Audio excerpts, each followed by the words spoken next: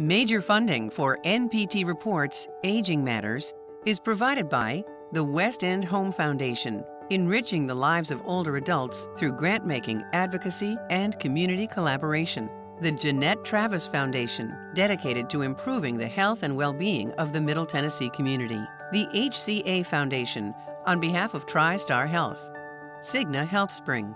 Additional funding provided by Jackson National Life Insurance Company, the Community Foundation of Middle Tennessee, and by members of NPT. Thank you. Part of our mission here at Nashville Public Television is to shine a light on issues that are important but don't always get talked about.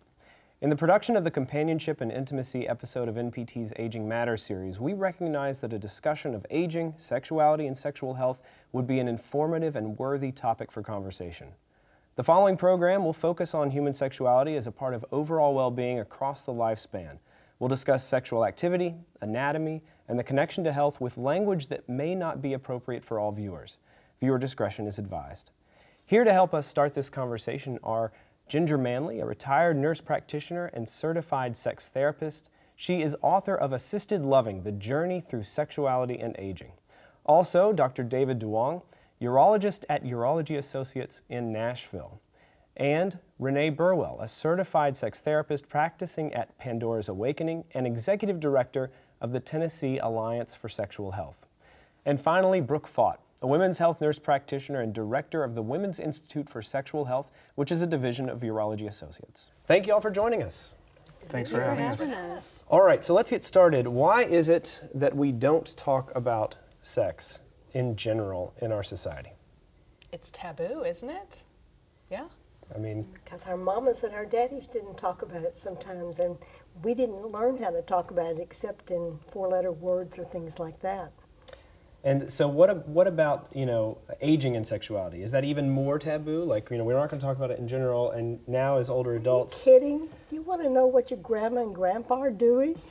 Of course well, it's everybody's taboo. hoping they're not doing anything. Yeah, that's right. Please don't tell us if they are. So it's way more taboo to talk about older people and sexuality than it probably is about kids and sexuality. It's assumed that at a certain age, sex just stops. Our sexual thoughts and feelings just cease, and that couldn't be further from the truth. So is that idea that sexual libido or desire declines with age, is that true? Is that a given? Is it inevitable? I see women of all ages, and you can speak to the male aspect of this, but I see women of all ages, and we know, according to multiple major landmark surveys, that low sexual desire or low libido occurs in women of all ages. Mm-hmm. Distressing low sex drive occurs typically, or more so, between the ages of 45 to 64, and it's not so much that women beyond that age don't have loss of sex drive, but they're not quite as bothered by it. So there's a difference between, do you have bothersome low sex drive versus just low sex drive that's not really impeding your daily functioning and your happiness. Now, when it comes to the male aspect... Well, in men, as men age, it's pretty common for our testosterone levels to slowly decline. And as that happens, their libidos will decline as well. So that's pretty common. But not necessarily will it correlate with their lack of true desire within their social sphere to actually want to engage in sexual activity. I've got plenty of patients, and all urologists see plenty of patients who on a regular basis come in after the age of 60, the age of 70, the age of 80, who still want to have a vigorous sex life. Mm-hmm. And they're coming in for advice. I have 90-years in my practice. Absolutely. Yeah. Mm-hmm. So you're a urologist. Let's just kind of back up. What is a urologist? What do you do? So urologists are surgeons of the urinary tract, the genitourinary tract. So we treat kidney stones, kidney cancer, bladder disorders, tumors of the prostate. We also do sexual dysfunction, such as erectile dysfunction. And we also treat hypogonadism, which is low testosterone. So there are a wide range of disorders that we treat, most of them surgical. Most of them so true. And what about you? Women's Institute for Sexual Health, like what kind of, what does that practice entail? Yeah, so I see women across the lifespan after the age of 16 to 18, and I see women primarily with sexual and pelvic floor disorders and some urogynecologic conditions as well. But in the sexual sphere, I see women with low sex drive, with arousal and orgasmic dysfunction, sexual pain, vulvar skin disorders. We call it the land of lost toys because oftentimes women come to us for things where they're just not getting the answers that they need for their health concerns in other places. All right, and then we have 2 sex therapists here. What is it that you do? Well, I don't practice sex therapy anymore, but I did for about 40 years. And what I did was listen to people's stories, a lot like what you were talking about, the land of lost stories. Hundreds of times people said, I've never been able to talk to anybody about this. And so I heard many stories, stories of pain, stories of hope, stories of opportunities that people hoped would have that didn't come true. And many times what I did was I provided them information, and that was enough to get them on to where they wanted to be. In other cases, there were people, though, that really needed more in-depth therapy, and so I was prepared to be able to do that sort of thing. So I worked with people with sexual trauma, with sexual addiction issues, people who couldn't stop their sexual behavior, as well as people who wanted to improve whatever was going on with them. Mm-hmm. Renee, you know, not just individual problems, or you know, you also sort of try to educate professionals about how to talk about this? So I'll piggyback off of you first. I kind of look at myself as a person that deals with the emotional as well as the relational aspects of sexuality. So a lot of people are coming if they're experiencing loss of functioning, or they're experiencing some type of anxiety, and I help them kind of cope with the grief of whatever that loss of function is, and I also help them cope with different methods to kind of breathe and help them have a more holistic, mindful practice when it comes to their sexuality and sexual practices.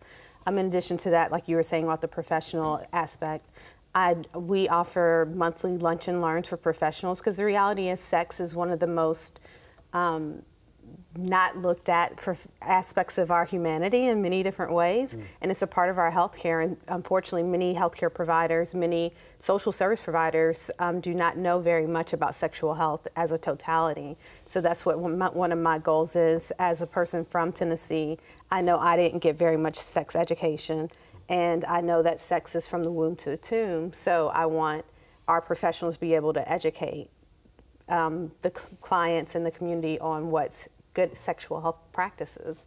So that's one of my personal goals. So what are the consequences about not talking about sex, particularly as we age? Well, at any age, there's a motto that I think fits wonderfully, and that is the greatest risks to our sexual health is silence.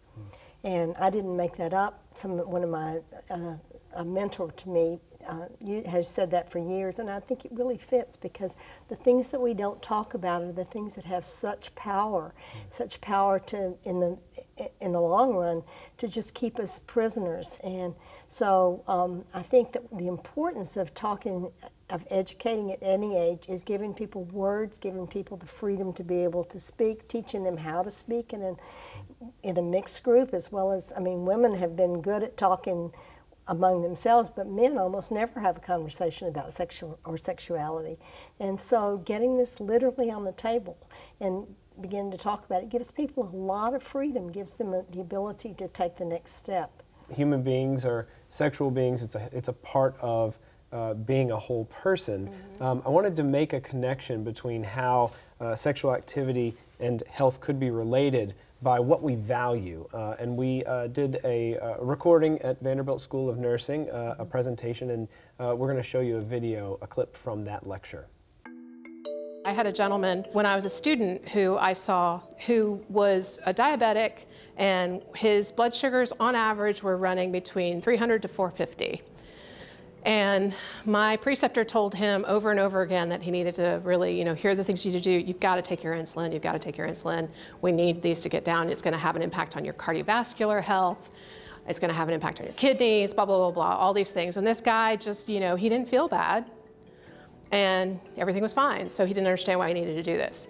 So my preceptor's telling me this, and he's like, and oh, by the way, he sort of throws this off as I'm going into the room to talk to the patient. He says, he's quite the man about town.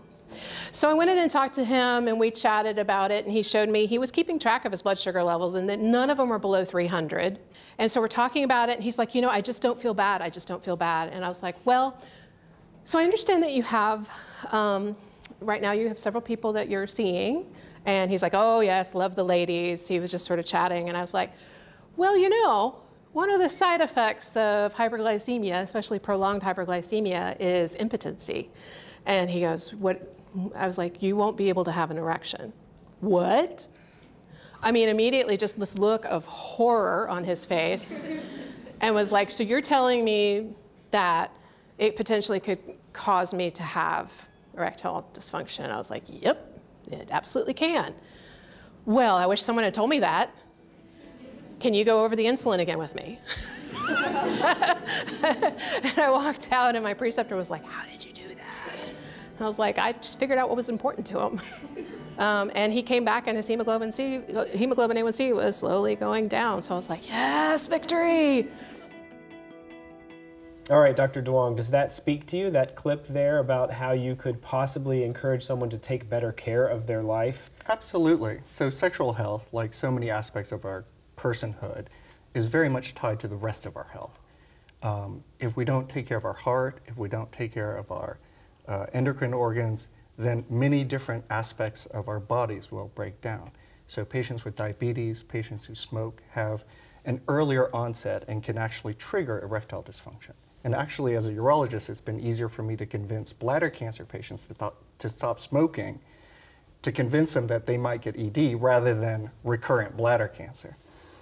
And there's another aspect that's important as well. So Ian Thompson at the University of Texas in 2005 published an article in the Journal of American Medical Association that linked early onset erectile dysfunction with heart disease.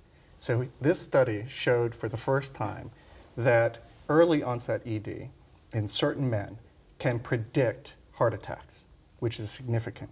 So for certain men who have ED, it's important for you to go out and also get a cardiac workup, because who knows, maybe in a year or two you might have an acute heart event. So a year or two, erectile dysfunction could show that you'd be at risk for a heart attack up to a year or two in advance. That's right. It could be the canary in the coal mine. And can we acknowledge that women's genitalia is analogous to male genitalia? So everything is derived from the same original structures. That's right. And so women can experience the same phenomenon, so decreased arousal, decreased sensation, difficulty achieving orgasm, and it's from the same potential things that you were talking about, Dr. Duong. So women that smoke, women that have elevated cholesterol, women with diabetes, anything that inhibits blood flow down into the genitals can impact sexual functioning. And those risk factors that you were discussing are the same for women. We just don't have the same published data on women as we do for men. So let's talk a little bit about what kind of sex ed do we need for older adults? For me, I believe that we should always start off with pleasure and talking about how do you feel pleasure, how do you receive it, how do you give it, how do you make sure your partner's receiving it.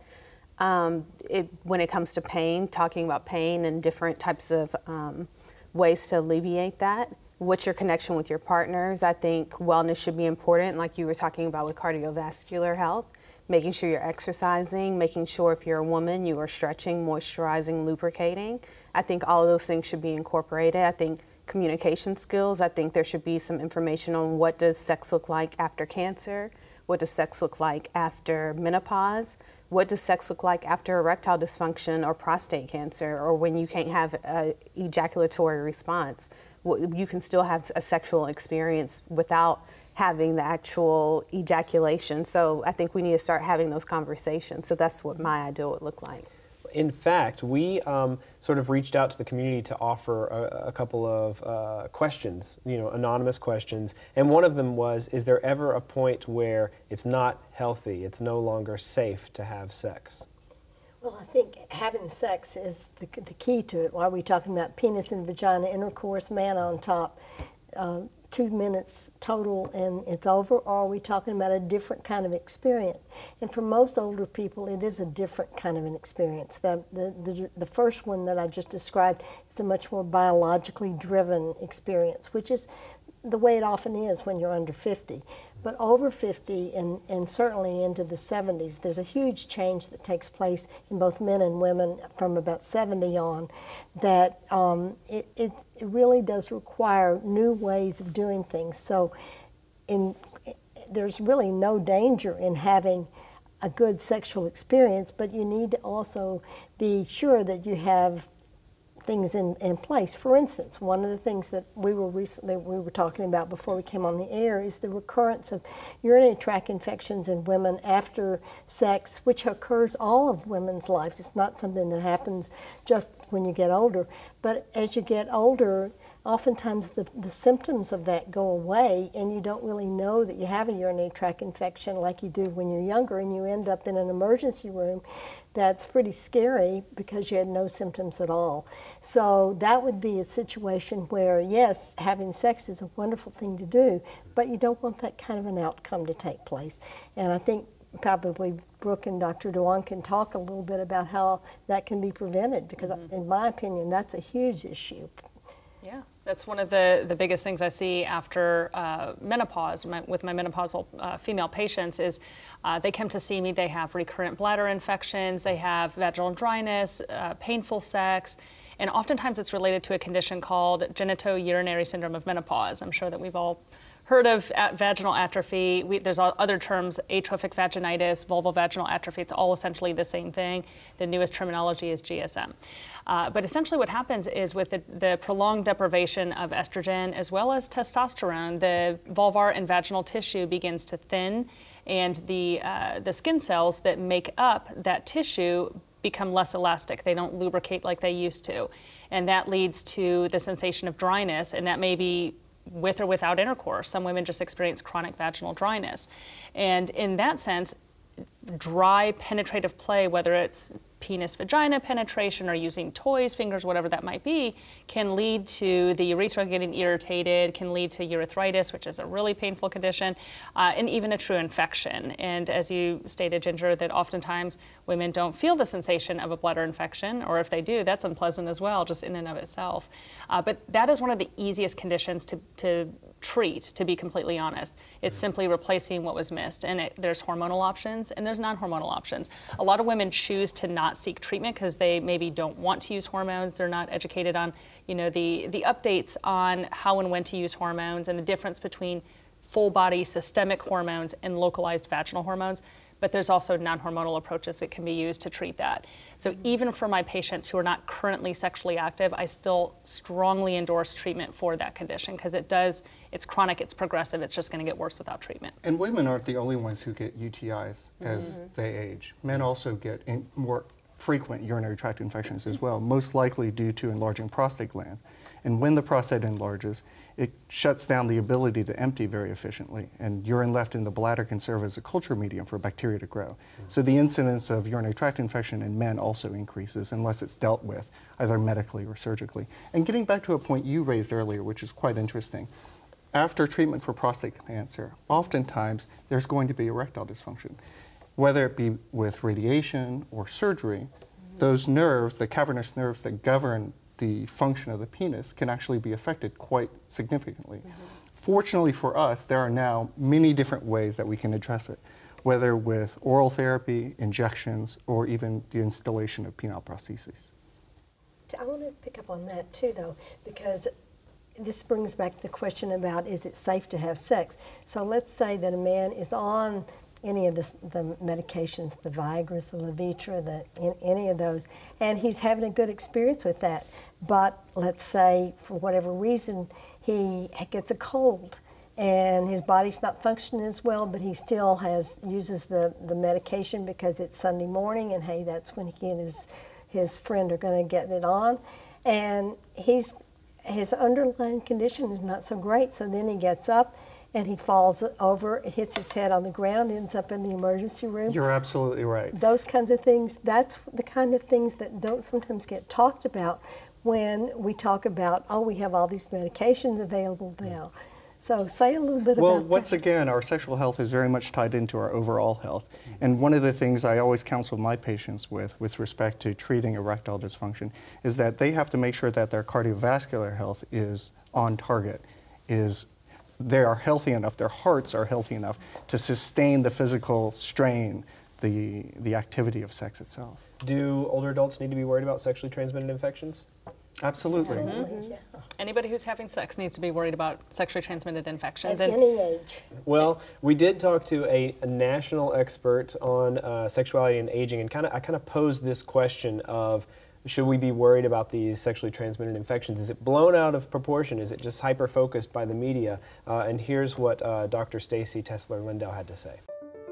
I worked with a design student several years ago, and he created the phrase, "age is not a condom."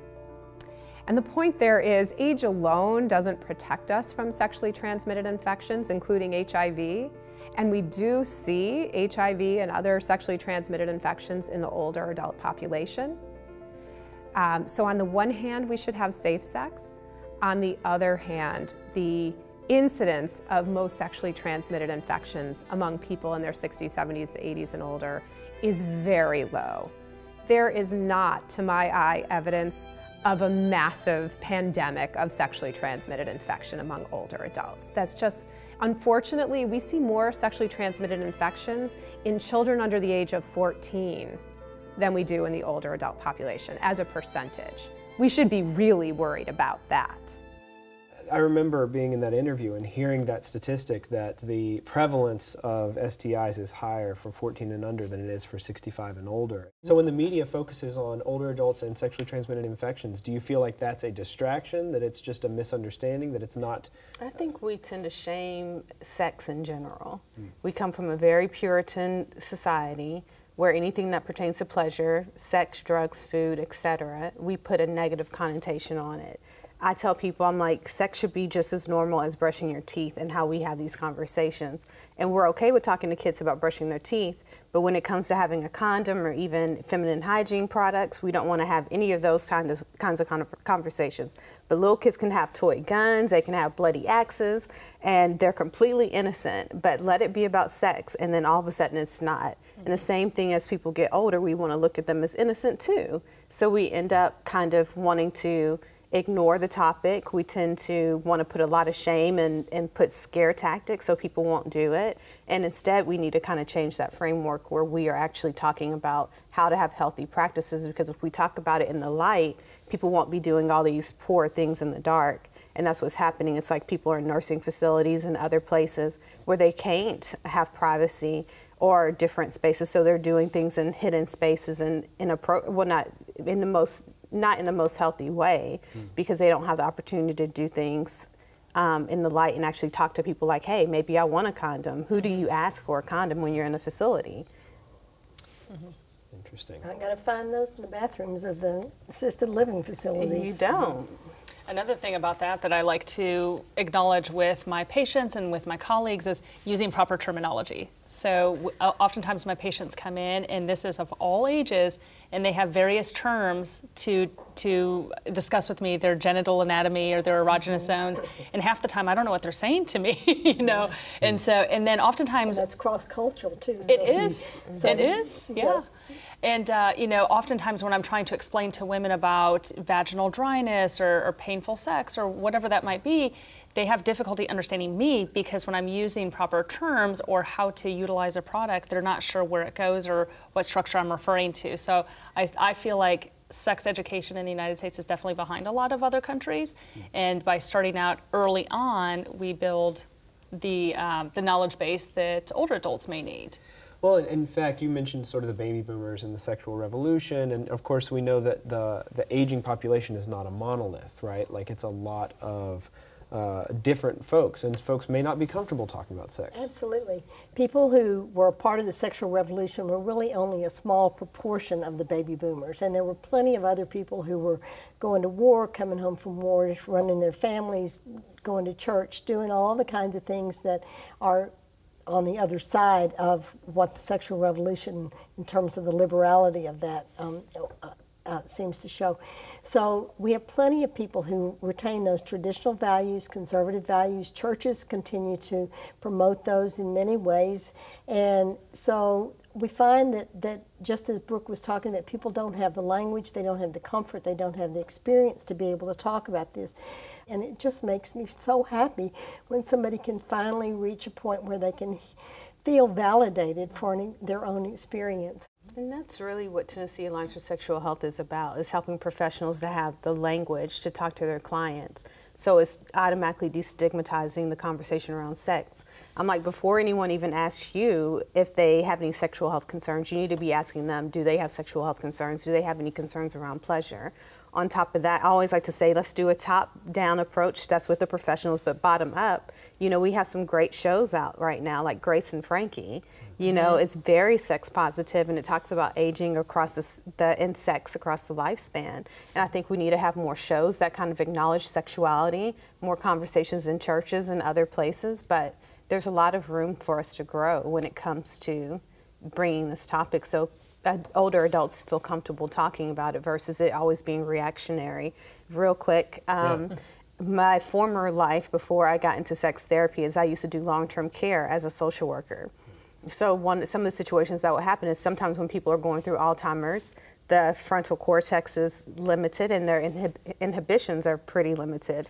So you'll have people in memory care units that are having sex with multiple people, you know, whenever they get a chance.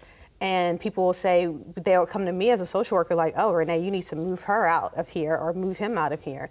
And it's like, we need to have conversations about how do we incorporate this person's sexuality, even with memory loss, even with a lot of different things. But the thing is, we're always waiting until something happens that's jarring for people versus actually being proactive with, let's start having these conversations before they even have to come to the table. So. And last takeaways, I mean, if someone has a concern that is affecting their sex life, they should maybe seek medical care for that, because it could be vital to their health, right? Absolutely. Happy to see them. And they should not stop with the first or the second or the third or the fourth person who turns their back on them and will not answer the question. They need to keep going till they can find somebody who can help, because there are plenty of people. There are physicians, there are nurse practitioners, there are pelvic floor physical therapists, there are counselors, a whole variety of people that weren't there 10 or 15 years ago. So it's really, really good to be aging and having those kind of resources today that weren't there before. And I'm right there aging myself, and I'm really glad they're all there for me. Thank you. Well, we've run out of time. I want to thank each of our panelists for contributing to this conversation, and thank you for watching. To find all of the programs in NPT's Aging Matters series, visit our website, wnpt.org/agingmatters. Thanks.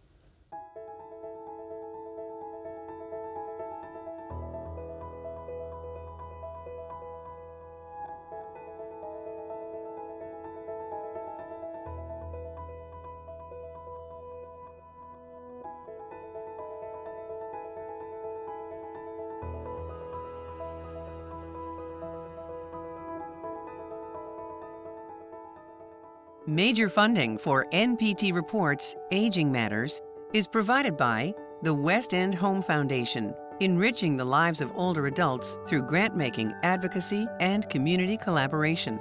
The Jeanette Travis Foundation, dedicated to improving the health and well-being of the Middle Tennessee community. The HCA Foundation, on behalf of TriStar Health. Cigna Health Spring. Additional funding provided by Jackson National Life Insurance Company, the Community Foundation of Middle Tennessee, and by members of NPT. Thank you.